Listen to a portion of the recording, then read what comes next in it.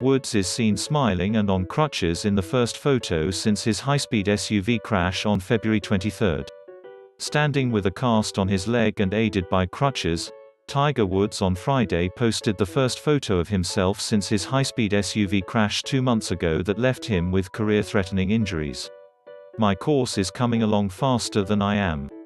But it's nice to have a faithful rehab partner, man's best friend," Woods, seen standing next to his dog, wrote in the caption on Instagram.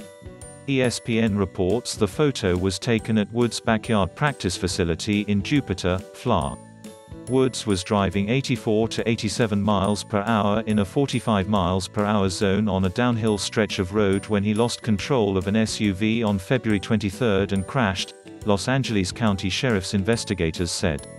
No one else was hurt, and no other vehicles were involved. Sheriff Alex Villanueva blamed the February 23 crash outside Los Angeles solely on excessive speed and Woods' loss of control behind the wheel. The golfer will not face any citations for his third high-profile collision in 11 years. Woods is no stranger to recovering from injury. 4 previous surgeries to repair ligaments were done on the left knee. This is the first major trauma to the right leg.